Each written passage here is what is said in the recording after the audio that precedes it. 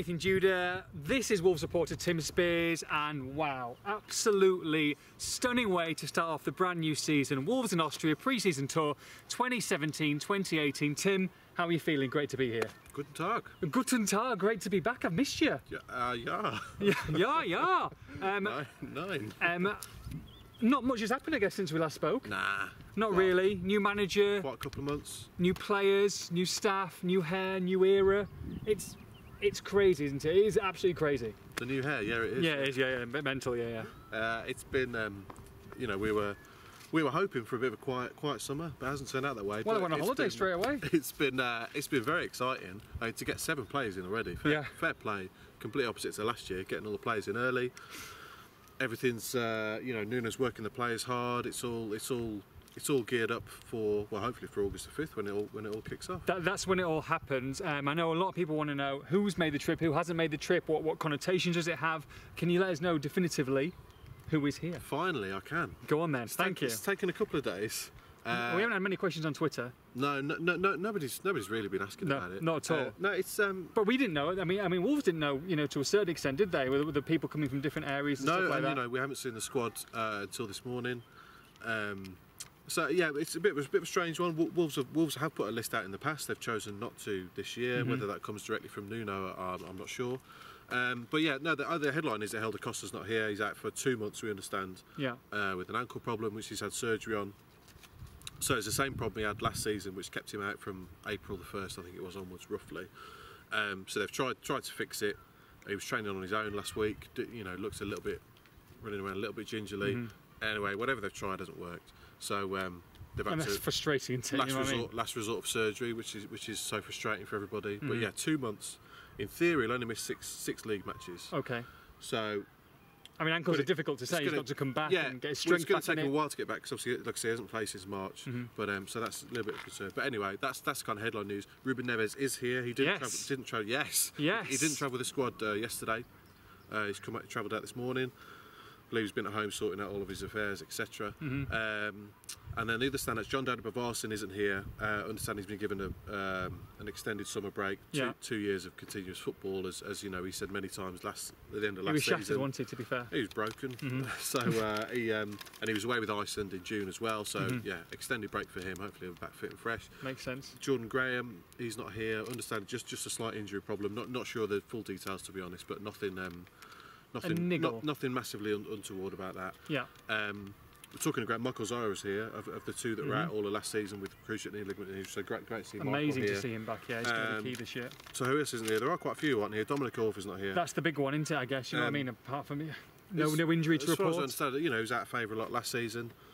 No injury to report. Phil Fossoué as well, the other new signing defender. He's not here. He was carrying a slight injury when he joined a few weeks ago. And then others have just been left out. So Lee Evans isn't here. Ethan Ebanks-Landell's not here. Prince Onyege, he's out in the cold. Which is surprising. I thought he might have been here actually, Prince Onyege. You know, but Jack Price is here because Jack Price was on his way out. Yeah. You know, we were told he'd been allowed to leave, but obviously Nuno's come in, had a look at him. Likes what he sees. Likes what he sees, I guess. So he's here. Andy Lonergan's not here either. And Morgan Gibbs-White, he had an injury at the end of last season, so he's getting back to full fitness as well. But you know, the door closes to others and opens for more. I mean, Sylvain Deslanders is here. He's a shock inclusion. Yeah. As backup to Barry Douglas at left back. Conor Rona's still here, another youngster. Brighton Bakari's here as well. I tell you who's here. Big Willy Bolly. Big whip. Big. Honestly, when you get to see him live in front of you, he is massive. He looks like a wrestler. Massive Willy Bolly. Massive Willy Bolly. Huge. Ridiculous. Huge. And also, who's here? Yeah. Not quite as tall. Go on. Jeff Shee's here. Oh, Jeff Shee, our friend Jeff. Jeff Shee. Yeah. I gather he's going to be here for most of the trip, so he was here overseeing training this morning. And since we last spoke as well, he's obviously moved and moving to Wolverhampton now. Yeah, so he's full-time Wolverhampton now, chairman, very much taking more of a hands-on role in everything. So it's great to see him here. You know, it's just a positive influence and vision for the rest of the squad to see. You know, the chairman's here, keeping an eye on everything. So yeah, great to see he's out for the week. How important is it that he isn't, you know, there on a day-to-day basis as well? I think so. He sees what goes right and what goes wrong. I mean, he admitted himself he was only kind of committing 40 to 50% of his workload to the job last year. Now, that can't be a good thing. If you're chairman, you're making all the decisions. You've got to be as fully informed as possible, which you now will be. So it's got to be a good thing. We took a few pictures down at training. I saw him on his phone. I think he was. Did you see the text he was doing to George? 25 goal a season striker, please. He was calling him bellicophobia, wasn't he? Allegedly. But I mean, you know, I mean, should point out there's nothing in that. By the way. No, nothing in that. The bellicophobia rumour mill's been going for a few weeks. Yeah. But I the phobia one. He's way out of. He's way out of Wolves. Oh no, the Mendes stuff. That was a joke as well. He's way out of Wolves' price range. There's nothing. Well, I guess they spent 15 million on Neves as well, so that's good. Yeah, and he wouldn't want to drop to Championship. He's in Bournemouth's plans, so it's just a non-starter. So from your point of view, with the recruitment they've done so far, are you thinking just the striker that's needed, or maybe one or two more? It's really interesting the way they've done it. I mean, they're building from the back. They brought in a keeper and a whole lot of defenders and 5 defenders and a deep lying midfielder in Neves. And you enter that Bath and Hawes, and you know. Yeah, absolutely. Doherty's here. But they have got good firepower up front. I mean, from what I understand, it'd be really interesting to see in tomorrow's game, which we'll get onto in a bit, but Nuno's certainly considering playing 3 at the back.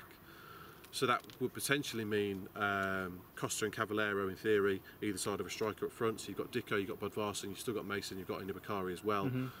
Let's say Joe Mason's here as well, yeah. Joe Mason's here as well. So, but no, the recruits were really interested, building from the back, basically. Yeah. Like I say, he's brought in 5 defenders so far. We're expecting him to sign another left back there after Philipp Heiser from Germany. So you've got plenty of cover in the back. And a keeper as well, so yeah, absolutely. But this is what we kind of, I guess, expect from Nuno. Teams to be organised, defensively disciplined. And like I said, they've got the firepower. They've got Costa, they've got Cavallero, they've got Graham, they've got Zaira, they've got Marshall.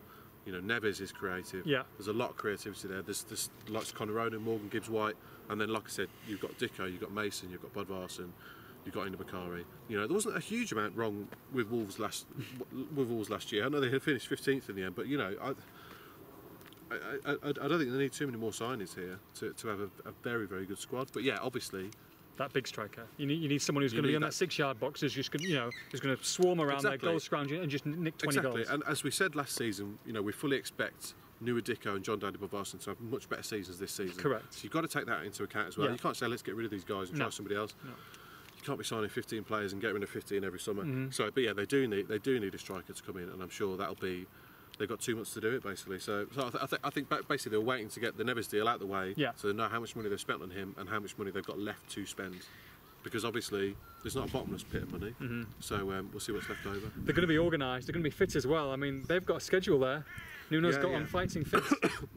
So it's double training most days. We gather training on match days as well. So yeah, they've been worked really hard. So certainly the guys who've been here at Wolves won't be used to that. A little bit under Zenga. I mean, he had quite a few extra sessions, but I guess not as intense as this. It's mostly more no days off under Zenga. So whether Neves and Boli are used to this is just what he does. You know, we'll soon find out. But certainly a grueling schedule. Yeah. And tomorrow night, I guess, is the first time we see some of these guys in action.